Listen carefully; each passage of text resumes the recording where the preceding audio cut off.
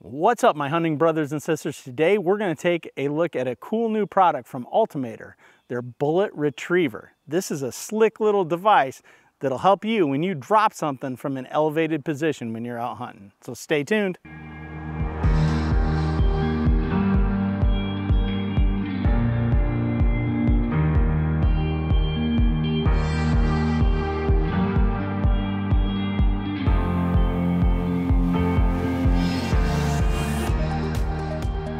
So today we're going to check out a new product from the company called UltimAider. Now, if you've been following along with my channel, I've done a couple reviews on different UltimAider things. I have no official affiliation with the company UltimAider, but John, who owns UltimAider, he's reached out to me on several new projects, picking my brain, see what I thought about him when he was coming up with the concepts and some of his prototypes.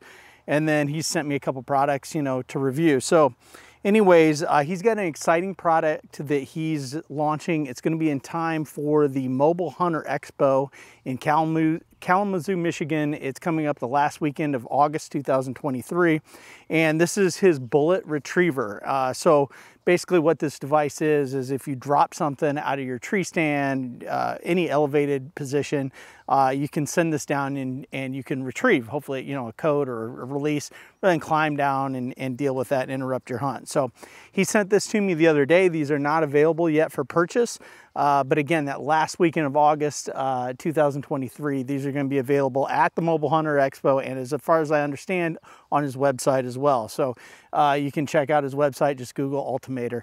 A little bit about UltimAider real quick. He started out making aiders for sticks, for climbing sticks, a flexible step, and then he's branched off to several other cool things. I recently did a bow hanger review that he came out with. But again, enough of that. This is the bullet retriever.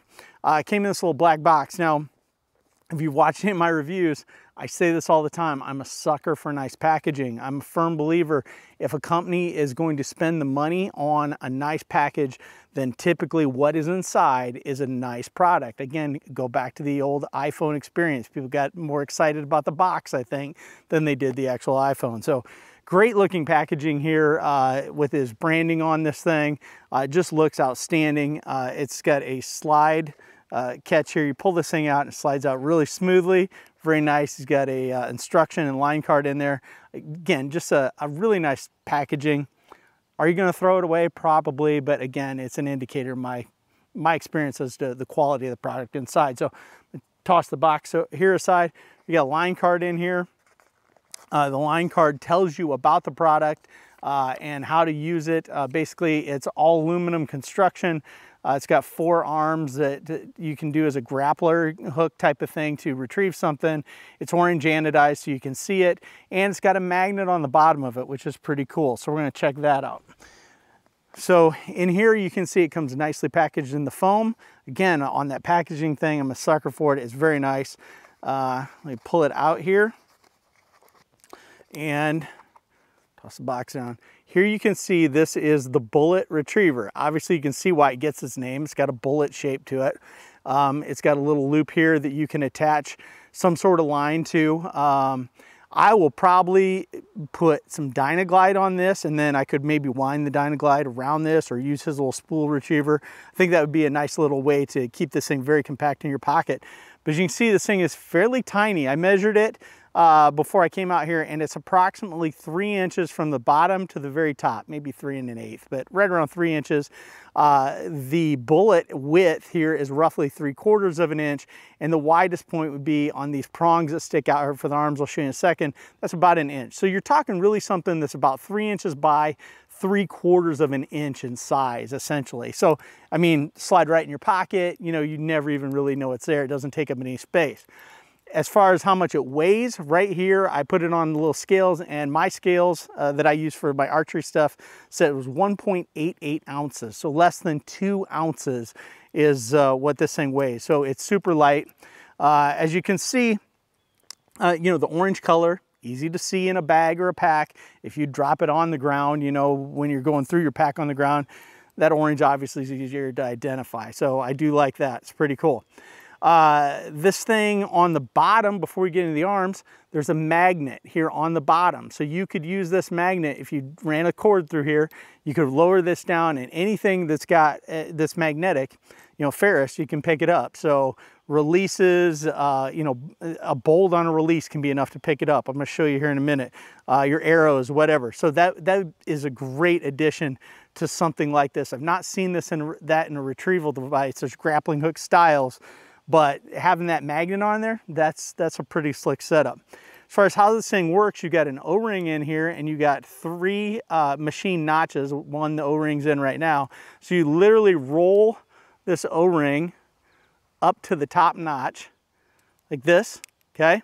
And when you do that, 4 arms fold out. Those would be your grappling hooks. Now in this state, you know, they can flop around, but if you want to make them so they can stay open, you roll that O-ring all the way down, and there's a bottom groove down here, and you get it down in here, and now when you work it down in there, now those arms have to stay out.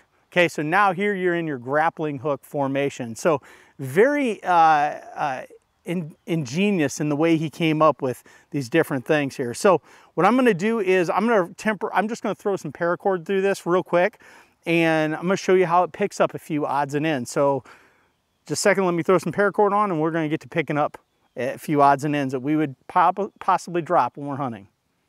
All right, so I just looped some paracord through it. Again, I would probably use Dynaglide because it's a smaller line, very strong, lightweight. I like it, but you know, you're gonna put whatever you want on there, put 20, 25, 30 feet on, depending on how high you hunt, wind it up, and you got it. So you would lower this down. I'm just gonna leave the grappling hooks out right now, but we're gonna test out the magnet. Here's an old wrist release I dug out of my old archery equipment drawer. And you know, on these, there's typically something ferrous that you could, you know, you could get the magnet to stick to, but you can see there, I mean, this is aluminum.